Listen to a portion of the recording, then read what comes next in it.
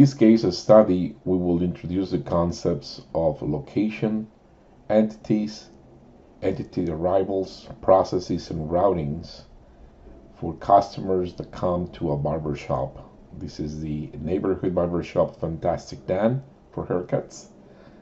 So the problem is that the customer arrive one by one to the waiting area, and they are exponentially distributed with an average of 10 minutes. And the barber, Dan, takes about between 8 to 10 minutes, depending on the amount of gossip he has to share with the customer, and is uniformly distributed. So that means that the mean and half the width of 9 minutes and 1 minute respectively for each haircut. So this time also includes the initial greetings and the transaction for paying for the haircut and the end of the haircut. The simulation model runs for 1 day, which is equivalent to 8 hours or 480 minutes. So in this case study, we need to find out the following questions: is how many customers does Dan process each day? What is the average number of customers waiting to get the haircut? What is the maximum number of customers waiting to get a haircut? And what is the average time spent by a customer in the salon? So, and at the end also we need to find out what is the utilization of the barber. When we create a new model, we will start with the locations, entities, arrivals, and processing. This is called the leap. So if we start with the locations, is where the action happens, right? This is the first menu that we start, and here you'll find this is like a Excel sheet where you track the different number of locations that you have in your model. For this particular model, we have what is called a waiting area, right? That's where the customers arrive. And we will start with our different symbols that are here. You can see if you click on this icon, you have lathes, you have inspect, drill presses, press brakes, bond saws, and different items. You even have a pallet here. So these are icons that represent the symbols of the locations that you'll be working. Obviously, this is not a manufacturing area. It's more of a service area. Since we don't have an icon here for a waiting area, we're going to utilize here a region. So we click on the region, and as you click on the region, there's a plus sign that comes into the layout, and then you pretty much with your pointer you create a location symbol of a region, which is a square in this case. There you go. And as you click, you can point it here and click it here in the layout, and you create what is called a region location. In this case, the region location, the icon is a square, and then you have the name. So what I'm going to do is change the name of location 1 to waiting area.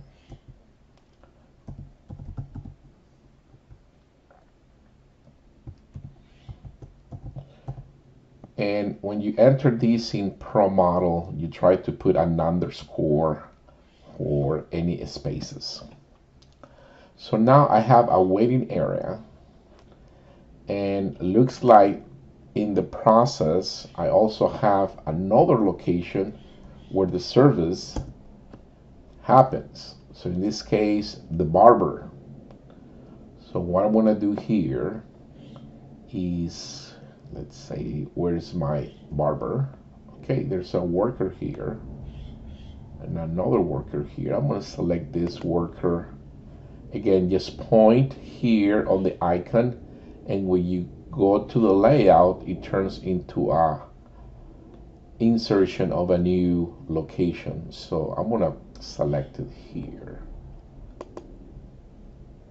Since it's a very small square, you can also size up to make it bigger, and there you go. So I have created what is called my two locations, my waiting area and my barber. But in this case, my barber is actually a worker, so I can change it here now to barber. Okay, so for this problem, it only takes about two locations. And let's talk about the waiting area. The waiting area is pretty much what I have lots of clients coming to the barbershop, so it's a symbol that people will come here and stay here. And what I'm going to do is actually change the capacity in this case to infinite, because I can have infinite number of different client customers coming at the same time. Okay, now it says units. If I have two different waiting areas, let's say you are doing this for a hospital and they have the waiting area for the emergency room and another waiting area for the urgent care, then you place two different units in this case. Okay, but for the sake of this, I'm just going to use one unit. All of these downtime statistic rules and notes, we're going to use them as we work on other cases. So now for the barber, let's say what is the capacity that they can process at the same time. In this case, I can process only about one person at a time. So I'm going to give it a default of one. Okay. So this is pretty much what I need to select on creating allocations. If you have a manufacturing process that have, let's say, 5 different steps, then you can come back and create more locations. But this is just a simple case study for one barber in one barber shop. Let's say you have different barbers here, then you can create locations for Dan, for Mary, for John, and different locations for different barbers. Okay, another thing that I'm going to do is, since I don't know pretty much when I see the layout, I don't know which one is which, so I'm going to create what is called the text. How do I add the text to my locations? So let's say I'm in the waiting area. So instead of creating a new location, I'm going to select the text.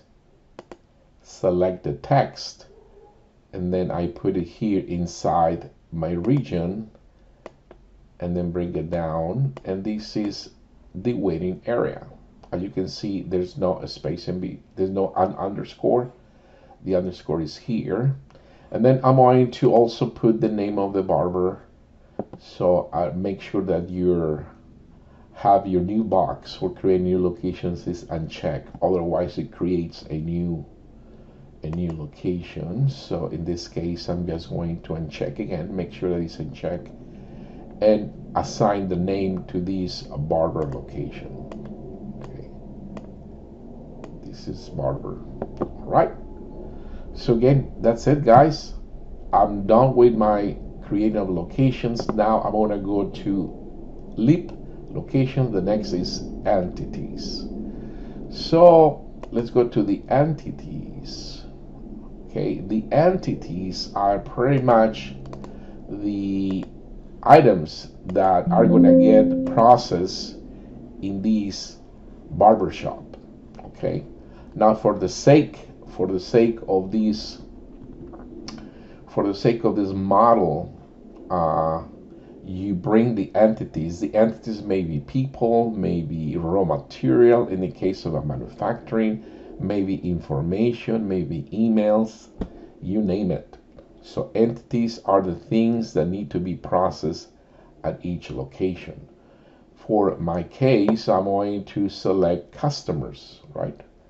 There's machinists, workers, so you can bring any type of, I want to select a machinist, but in this case, I'm going to change the name to customer. Okay.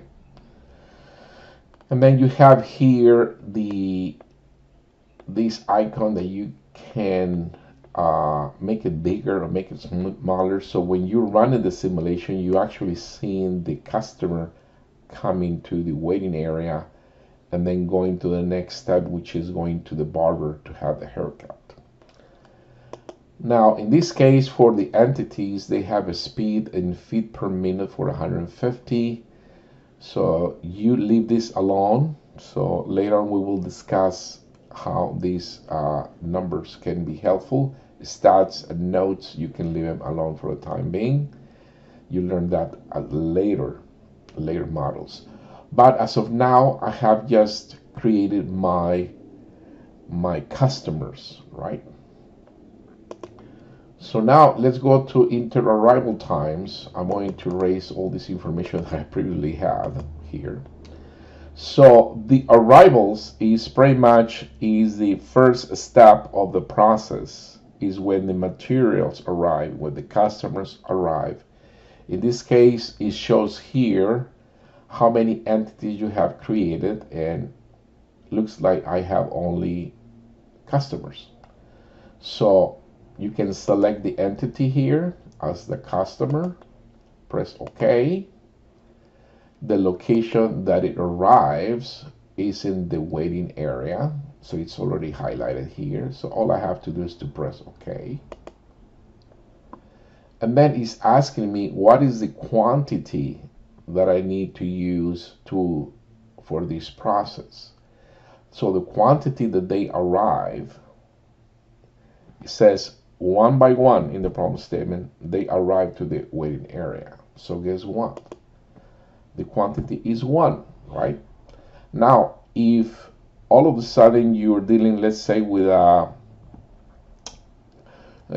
going to the airport, right? And all of a sudden the arrivals is coming with a taxi where there's 4 people in the taxi that arrive to the airport, then this quantity will be 4 if you're tracking number of customers arriving from the taxi, right?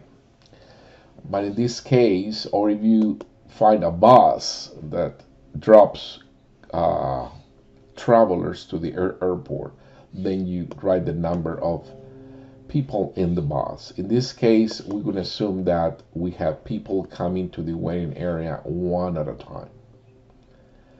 And then the first time, what it means is the first time when they open the shop, right, it starts 0. So I'm going to put here as the time as 0. You can use this, you can put a calendar date. Let's say that this shop opened only on Mondays to Saturdays, right? You can put a specific weekly time, right?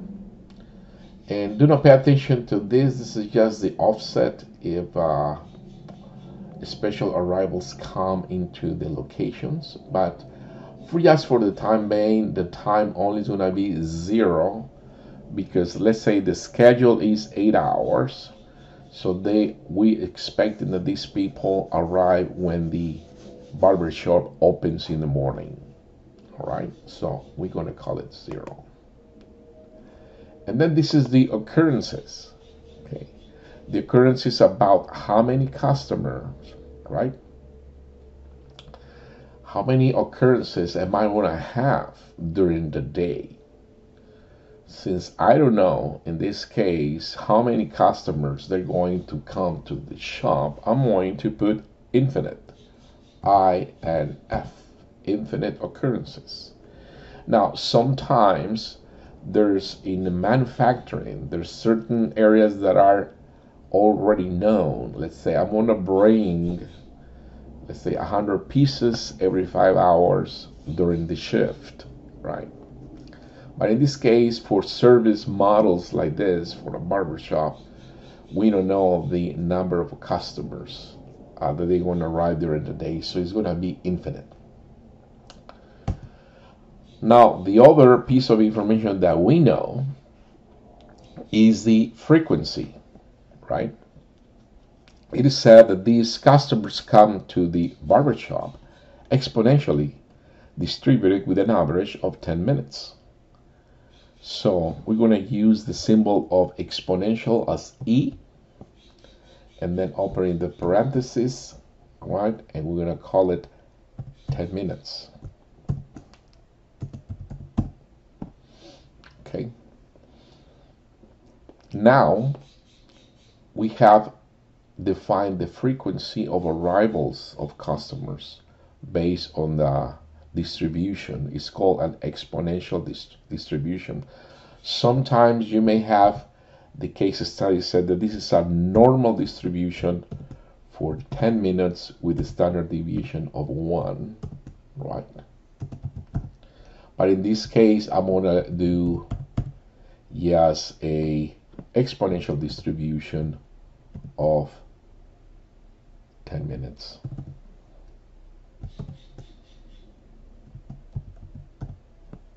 Right? Now, these minutes, I put here minutes because in our general information, if I click here, it's a barbershop, the units that I'm dealing are minutes, right? If these will be the frequency in seconds, then I need to change this minutes to seconds, right? But what if I don't put anything? If I don't put any time units here, then the default goes into from our general information in minutes. So this is assuming that whatever information related to the time is the default is minutes. Okay. Just for the time's sake, for the first models that we're going to build, is going to specify the frequency unit. Now here is entities. You may have like children, you may have like elderly people that may have a discount, or you never know, but you may have different types of customers arriving to the barbershop. For this sake, it's just going to be customer. So I'm done with my locations, entities, arrivals, right? Now let me just show you a different way. I'm going to erase this again, right? And I'm going to show you a faster way to enter this information. So what the first method that we used was the selection from the drop-down menu, right? But there's another way that you can enter your information, is the point and click. So I point at my customer, I mention that my customer arrives to the waiting area and puts the information by itself. Okay, this puts the location, so automatically puts this information. Obviously, the only thing that it doesn't happen is every minute, right? So this is the only thing that I need to change to exponential 10 minutes. And it's, since when you build models that have multiple location, instead of writing and using the drop-down menu from each column, you can easily just point and click directly to the area. Okay, so now you learn the two different methods for entering data, using the drop-down menus or using the point and click. So now I'm going to go to my next step, which is the processing. Okay, so I have my processing. Looks like I have some information here I'm going to erase.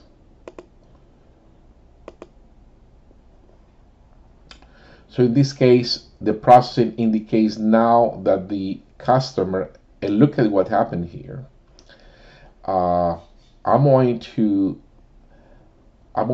create what's called the routing. How am I going to, is the routing of the process flow. The process flow is I have customers, right, that come into a waiting area, and then there's an operation, right? What kind of operation I'm going to take, and then what is the next step? It's called the routing, right? is the destination. So all of this is what we want to do in our processing, is just dictate what is the flow of this customer. So I'm going to use the method, what is called the drop down method, menu, drop down to enter this information. So I'm going to use customer that arrives at that location is a waiting area. Then the operation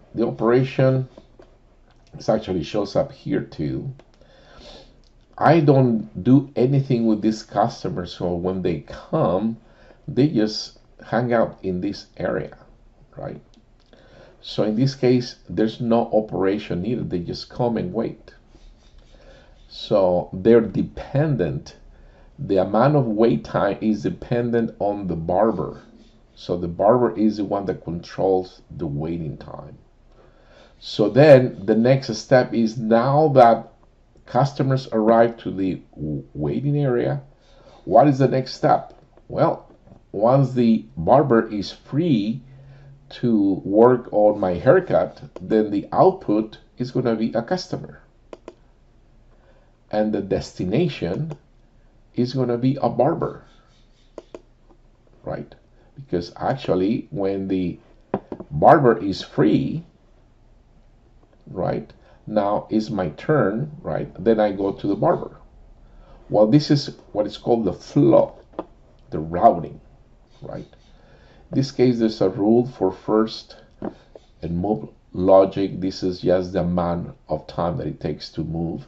So we don't want to use any information as of now.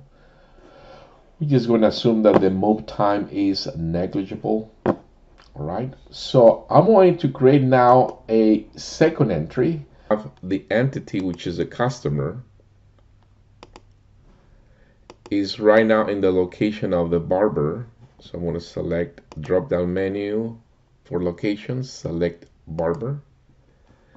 And then in the operation is how long it takes to process a customer that goes to the barber.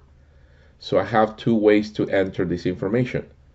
I can go either directly here with the wait statement, or I can put it right here in the wait statement as well.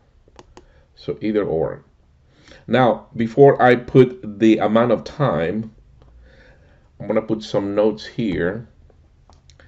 I'm going to put apostrophe to put some notes. So remember, in the description of the problem, it says that takes anywhere from 8 to 10 minutes. So immediately when they give you a range, or when you do an interview, let's say you're going to interview the barber, hey, how long it takes to do a haircut? And the answer is, it takes anywhere from 8 to 10 minutes. So immediately you're going to find that this is a uniform distribution, right? Where you take your mean and you take also half the spread. So that's the formula. Your mean is actually the lowest number and the highest number divided by 2, right? And half the width is actually B minus A divided by 2. So that's one quick way to calculate how long it's going to take, or what's going to be the parameters for the distribution. Remember, you need to translate your observation into Promodel terms. So in this case, it's going to be, I'm going to put here, so it's going to be 8 plus 10 divided by 2, and it's going to be B, which is 10 minus 8 divided by 2. So those are my parameters that I want to put here in Promodel, right? Oops, I had here a 8. So these are going to be my formulas that I'm going to use for my uniform distribution. Okay. So again, if I substitute the values, it's going to be U, and it's going to be 8 plus 10 is 19 divided by 2. It's going to be 9, comma, and then you have 10 minus 8 is 2 divided by 2 is going to be 1. So this is again is going to be now the parameter that I need to put in my weight statement. So now let's say I'm going to copy this and paste it here so that you know. Okay. Now for the sake of this example, I'm just going to erase this comment. I can leave it there, but just to keep it clean, at least you know where these numbers are coming from and how to build your distribution, your weight statement. So in Promodel, this is your first command. This is a programming command within Promodel that says wait. So what it does is it says wait for this amount of time. So it's holding the customer hostage in this station or the barber for this amount of time. All right. So after I'm done, I have also the opportunity to put here the units of measure of time. So in this case, I don't know if you remember that the general information give us that is minutes, the default. So I can leave it alone. So this immediately Promodel will assume that is the mean time is 9 minutes, but I'm just for the sake of my first demonstration is I'm going to put the units of measure here. And then the output, what's going to come out once I'm done with my haircut, what's going to come out of this process is the customer, right? And then there's another destination. I have to go through the door and exit the barbershop. So you select exit. So this is for every single, when there's the end of the process, right? You always have to exit your model, right? So this now I'm able to finish my 2 entries for the waiting area and for the barber shop. Now for the amount of time, you're going to go to the simulation options. I'm going to erase this. So in the simulation option says for how long am I going to run this model for 1 day, and in a barbershop 1 day is equal to 8 hours. So you can put 8 hours here. The default of units of measure of time is hours. Okay. So that means that you don't have to put hours here. As long as you put 8, let's say that you're working in a manufacturing where it's a 10-hour shift in a day, so you put 10. You can also run simulation. Let's say you want to run a simulation for a whole week in a manufacturing environment where they never stop. It's a 24-hour, 7-day, 168 hours. Okay? So this is just one way to change your runtime in your model, but for the case of the barbershop is 1 day is equal to 8 hours. Okay, so now that you have most of your information, it's time to run the model. So in that case, I'm going to click here, simulate.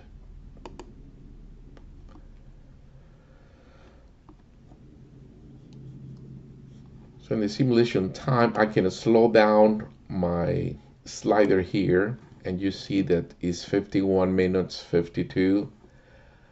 I can also, there's already one customer with a barber. There's no one in the waiting area, but guess what? I'm going to speed up the process, and the clock is running faster now. And you start to see the arrivals of customers to the waiting area. Right. So you also, when you run models that take too much time, you can deactivate the animation and will run even much faster. Let's say you want to run for 1 month simulation. You don't need to be staring at the screen and uncheck the animation. Well, guess what? I have now my results here, and I want to see the results. All right, so I have now my results, my analytics. So I have a scoreboard for the analytics of the model, and I have the customer, and this telling me how many exits, how many customers exit the barbershop in this case. So that answer, pretty much the first question is how many customers does Dan process per day? And the answer is 47, right? Now it also has the information, right? Or what is the average time spent by the customer in the salon. So the waiting, including the haircut, customer spends about 32 minutes, right? And it also gives me the average time that it takes to do a haircut, right? So remember that the barber gave us a range between 8 and 10 minutes, right? So this Promodel calculates what is the average per customer. Now I can also go to the tables, okay, and have the entity summary. Remember, entities are customers. If you're in the manufacturing environment, let's say you're manufacturing wheels, then you click on this to find out about the wheels. Or if you go into a building insurance company where they handle information, policies, entities are anything that you process. So I'm going to just click summary for the entities, and I want to get information about the customer, because that's our case, how we can please the customer, right? What are the issues with the customer? So with this Promodel simulation, I'm learning what are the issues with the customer. So we have, again, the conclusion that is 47 customers that Dan was able to process. For the case of the business, I can even multiply by the average cost of a haircut, and I can find out how much income goes into the barbershop. Current system, that it means that at the end of simulation there was one customer in the barbershop, and then the average time is 32 minutes, meaning is about half an hour. The average customer stays there, and it says here that the average time in operation, meaning the average time to conduct a haircut, is about 9 minutes, 8.9. And then this is the block time. The block time, it means is they cannot proceed to the next station, right? Because it's blocked. That means that the customer had to wait about this amount of time, right? Now, just make sure that, remember, when you see right now is 0, the waiting time, these two is actually the waiting time, okay? When you have a block time and when you have the average time waiting, is these two numbers will become the total wait time, right? This is total wait time, right, for the location to become available, and this is once is there. Once is the first person that is ready to get the haircut is busy, it's because of the people that are in front of you. So total wait time. And you have here the amount of time to conduct the haircut. So then this answers the questions that we were having at the beginning of our case study, is to find out what is the average time in the waiting area, right? So the answer is this one. Since I don't have anything here, and it's gonna be just the block time. Now I have another question that was related to the barber, and for the barber I'm gonna go to the location summary. I went to the entity summary. In this case, I'm gonna go to the location summary because they're asking me now questions around the barber. So questions about the barber is, what is the utilization, right? Utilization is 89%. Another question that the case study So meaning that the barber was working very hard. Probably the barber was not taking any breaks. And I know some barbers that sometimes they skip lunch just to take care of the customers. So this is pretty good, pretty good. So, but now another question is related to the waiting area. Is what is the average amount of customers the wait? And the answer is 2.3, right? And what is the amount? What is the amount of what is the maximum amount of customers the wait is 8. So now it gives me the average, it gives me the maximum content, in this case the maximum customers that are in the waiting area. This is important when you're going to design, let's say, a barber shop, to see how many seats you need to have available, right? And obviously this is just for one barber, but you'll be able to now use this information for the design of a location, spacing, and also how well you're satisfying the customers. Because when customers start to see too many people in a barber shop, they start to leave, right? So this is all information. These are the analytics of the model that can help us how to optimize the business, right? How to design even the barbershop. What will be the sizing of the barbershop? All right, guys. So hopefully with this, you're able to answer this information and see you guys in our next case study. Thank you for watching.